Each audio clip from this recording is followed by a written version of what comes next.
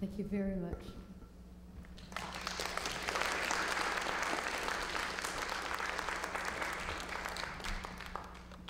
Our next speaker is James Murphy. He's the acting director of the Division of Violence Protection at the Center for Disease Control.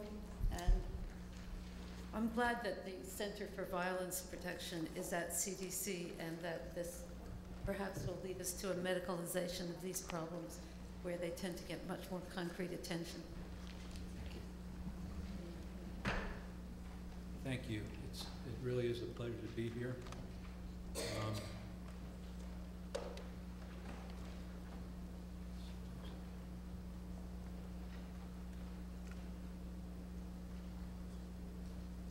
It is a pleasure to be here. It's really interesting to me, this panel is great. It's interesting to me that we have 3 sociologists and 2 neuroscientists, and Francis, are you a geneticist? So it's this span of disciplines that's incredible, and I think it brings a really valuable perspective on this issue as you're understanding, I'm sure.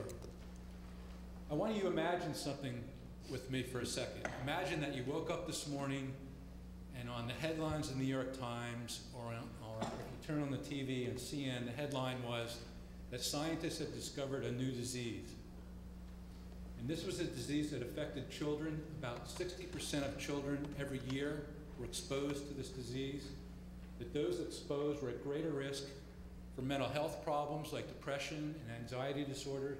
They were at greater risk for physical health problems, even serious health problems such as diabetes, heart disease, and cancer. That they were at greater risk for social problems like crime and drug abuse during their lives. That they even could pass this on to their future children, to future generations in some way. If we had a disease that was in the headlines, that was framed like that, what do you think we'd do about it? I mean, I really believe that despite budget deficits, despite anything, we would do anything we could to eradicate that disease, to stop it. But the truth is, as you've already heard, we do have such a disease. It's called violence against children. I'm going to talk about, when I speak with children during my talk, I'm going to be talking about 0 to 17-year-olds.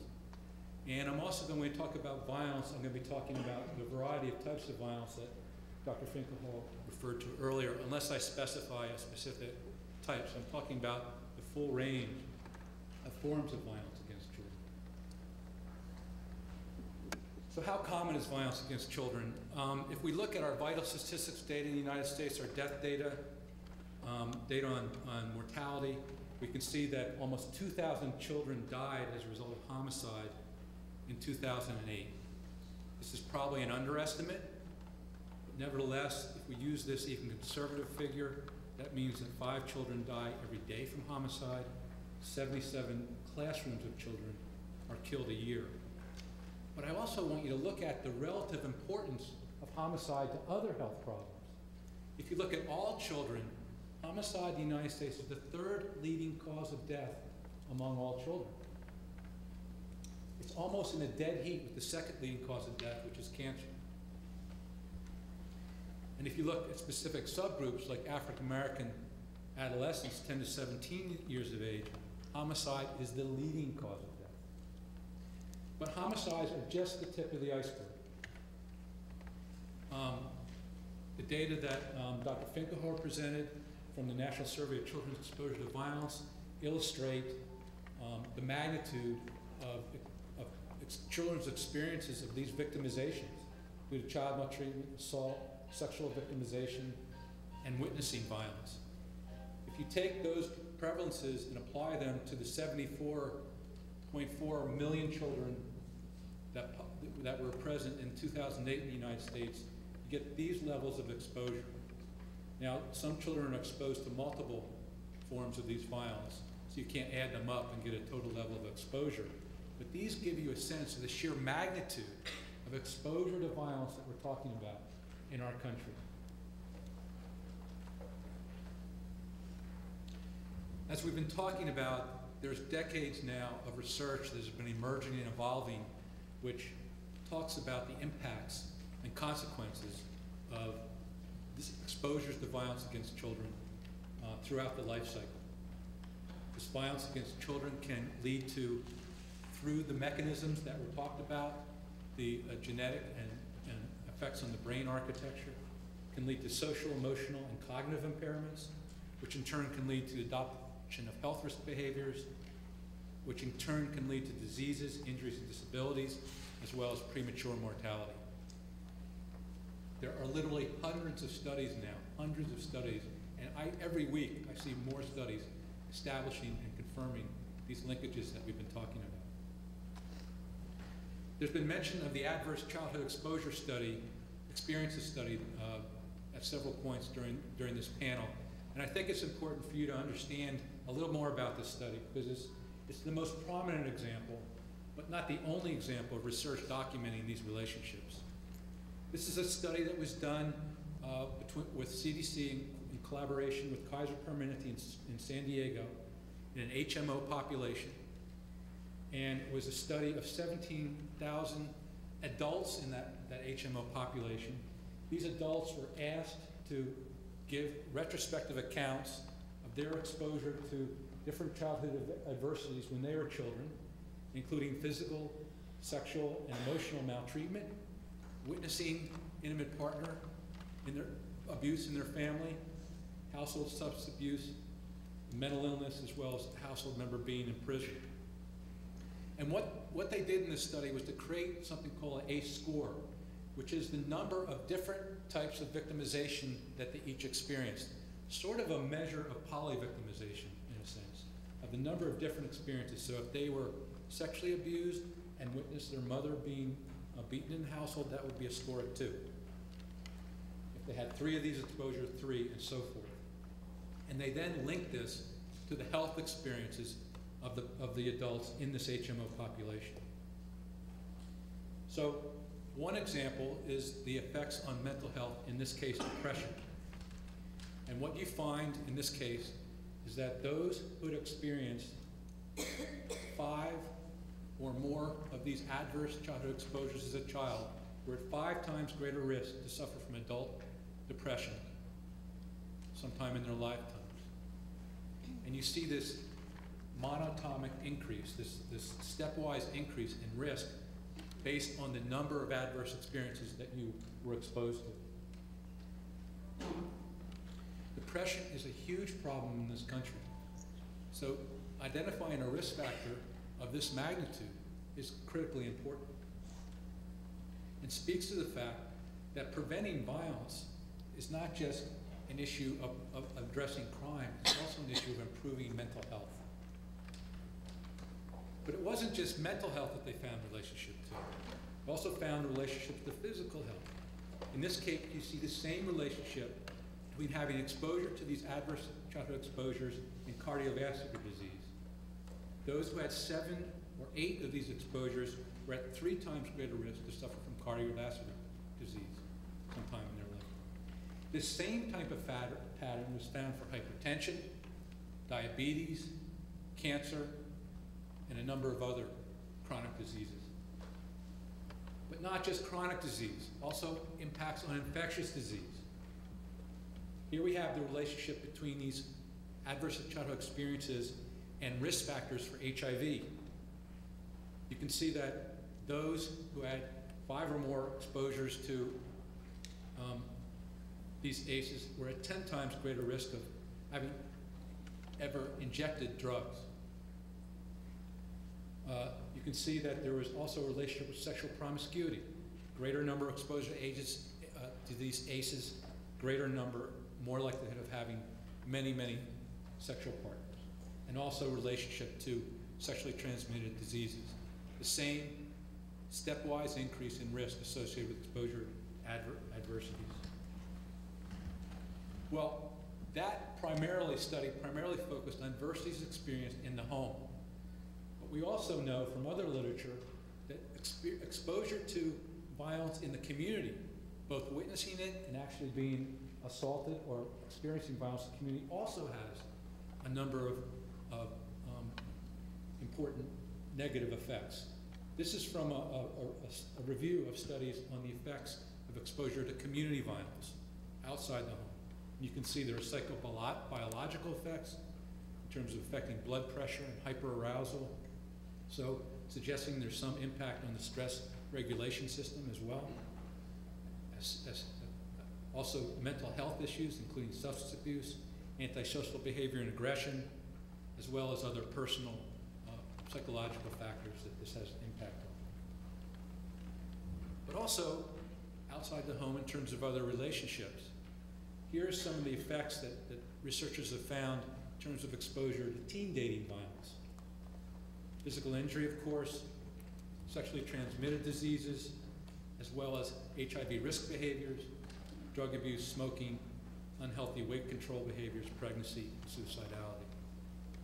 So regardless of whether you're talking about in the home, in the community, or in relationships outside the home, we see these kinds of effects, negative effects, when you're talking about exposure to violence as a child.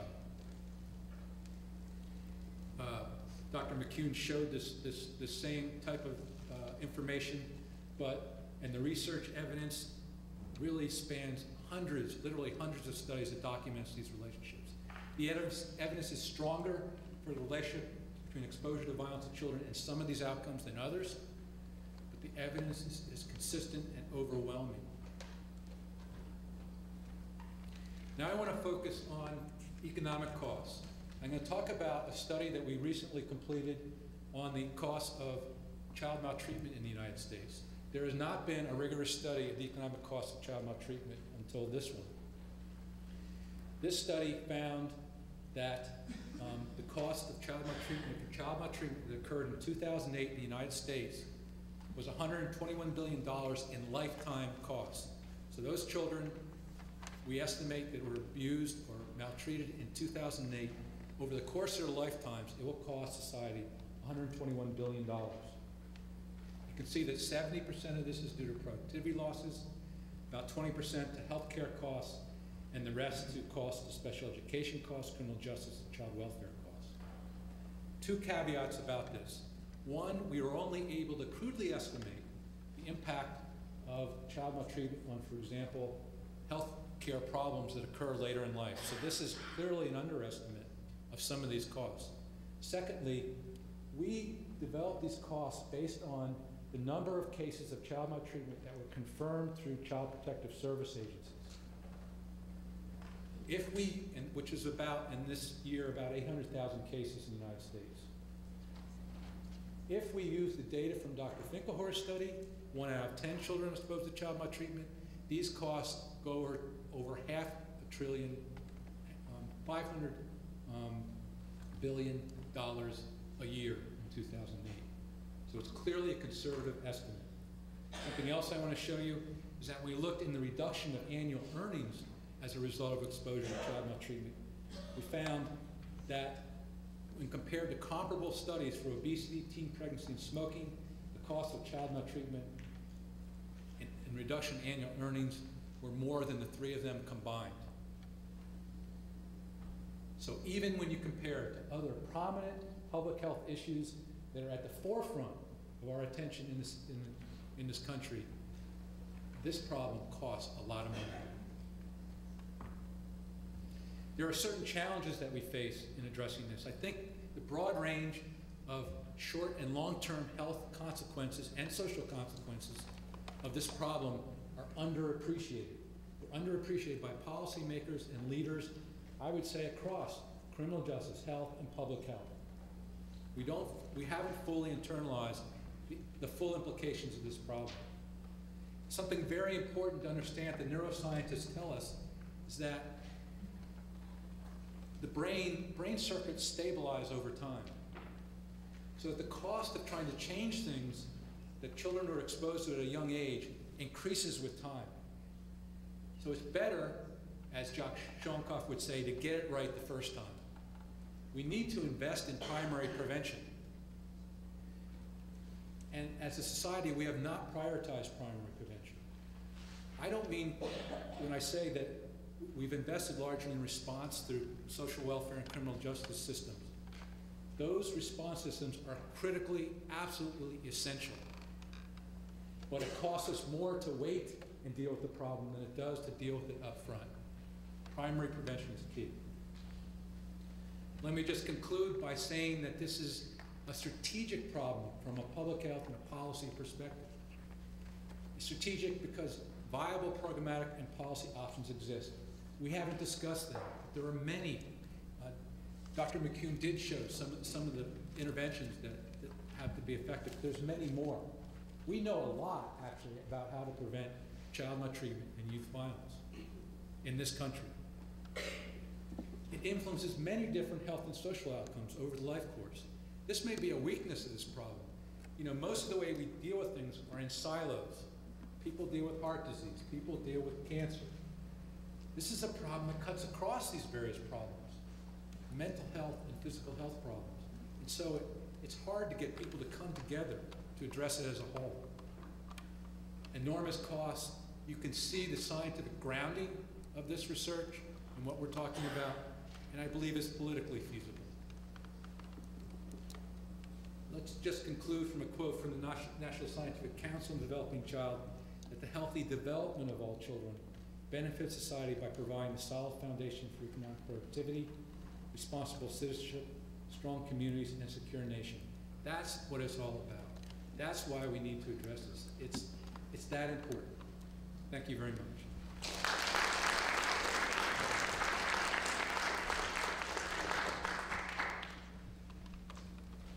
We have about 7 minutes left for questions, and we'll address the first ones to you, Dr. Mercy, and then to the panel as a whole. Your casting this as a public health issue is very, very powerful. But I'm looking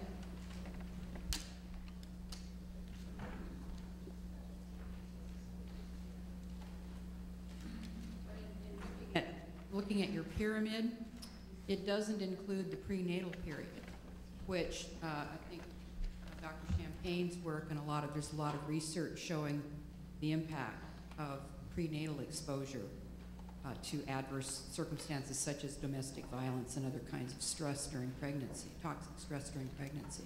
So I'm wondering if CDC has looked at reevaluating that and including that, because I go nuts every time I go to these conferences and they all talk about birth to 5 or, you know, whatever, and we continually leave out the pregnancy, which is seminal in the formation of a lot of the brain systems and a lot of the neuroscience and a lot of the systems. Well, let me say first, I characterize it as a public health issue, but it's also a criminal justice issue. It's also a social welfare issue. So all I'm trying to emphasize is also a public health issue, not just a public health issue. Somewhat unique in that way. I agree. I work in the Division of Violence Prevention, so I sort of start with the violence issue, but you're absolutely right. I thought the data that Dr. Champagne showed on the exposure to violence during pregnancy was particularly illustrative of the point you're making. So I agree entirely about the importance of the early periods.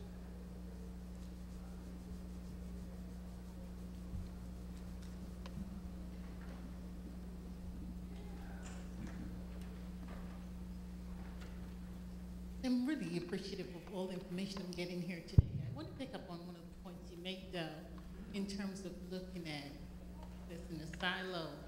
And I'm a little baffled also much earlier in the presentation, there was mention made of the White House conference, and I'm wondering how much that conference would pull together some of the different people and entity that needs to be involved in this conversation. I'm not intimately familiar with the White House conference, but I'm sure that it did bring together a variety of people, a variety of disciplines and backgrounds to address the issue. But I think it's absolutely critical. Right, and it mentioned that because the Child Welfare League of America has been advocating for the last number of years for another White House conference. I think the last one was about 40 years ago, and how much that's very much needed now at this point in time.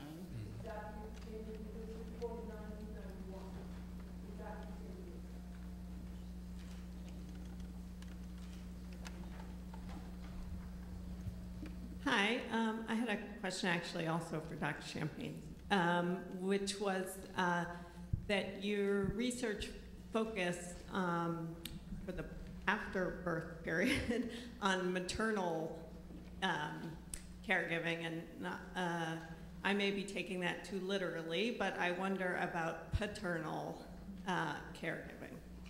Right, so in the animal models, unfortunately, most fathers don't participate in the care of their offspring, and they have no contact with them at all. However, in species where there is biparental care, where the fathers do engage in high levels of care of the offspring, removal of the father or stress to the father can have similar effects to what we're seeing in our maternal models. So it's not, necessarily who the parent is; it's their role in the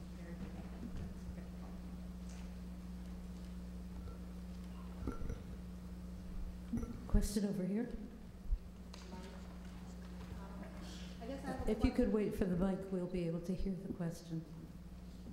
So 3% of mammals have male parental care.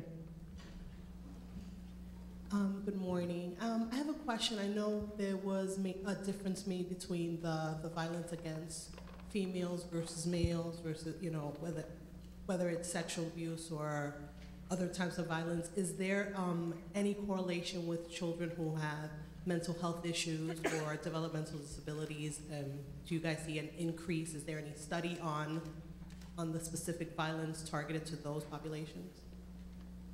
Someone want to handle that? Yes, there are a number of studies that show there are higher rates of victimization among children with disabilities.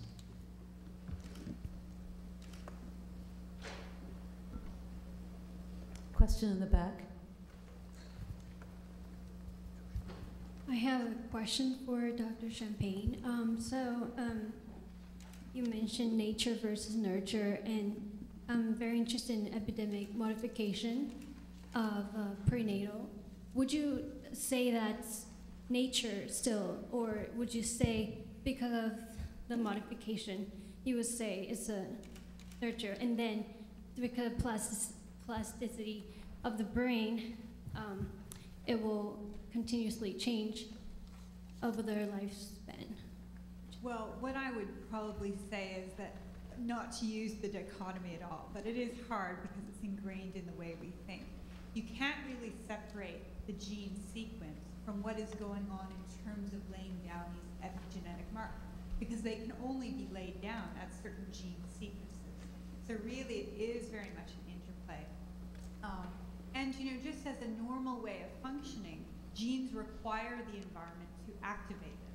It's not maybe the environment we're thinking of, but it's the cellular, physiological environment around the cell. And so, this is really just kind of layering additional information onto what we already have within the genome to kind of sculpt biology in a specific direction. So it probably is more classically nurture in a sense, but it is very tightly related to these genetic factors. If I could extend that answer, I'd like to think of the nature-nurture debate in the context of as an analogy to how do we measure area. So you have length and width. If you think that width is the smaller length, if width is smaller, then any increment in width makes the area much bigger, but length is the larger piece. So area, you can't separate length and width when you think about area. They're always together, and I think that's how the nature-nurture debate can be conceptualized. The two factors, the two aspects interact, they're not separable. Question in front? No, it's just this Oh. example is fantastic. Thank you. There's a question behind you. This is for Dr. McEwen, Professor McEwen. You commented on a number of factors that reshape due to the plasticity of the brain, right, and that we can actually improve or recover from early trauma or stress, I guess is the word you used. I was wondering, you mentioned exercise as one of those mechanisms at work. Are there others, like maybe like touch or other kinds of things that could work that help? right. No, it's I was just thinking about that point too, because even though it is definitely less cost effective, more costly to do these interventions, I think those of you who read the article about Nadine Burke will realize what she's trying to do. Exercise is sort of the poster child of how a top-down intervention Even moderate exercise can change the brain, improves prefrontal cortical function and blood flow, decision making, enlarges the hippocampus, improves memory capacity, and so on. There is a fascinating study from the Harvard Mind-Body Center using a cognitive behavioral intervention, mindfulness and so on, in people with a chronic anxiety disorder. And anxiety, of course, is one of the consequences that's exacerbated by anxiety and depression.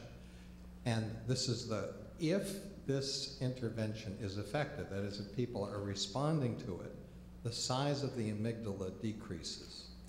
Now, that is consistent with the animal literature and what we know about humans, that the amygdala enlarges. For example, maternal depression, child depression, it enlarges and is overactive in people with PTSD, with anxiety disorders, with depression.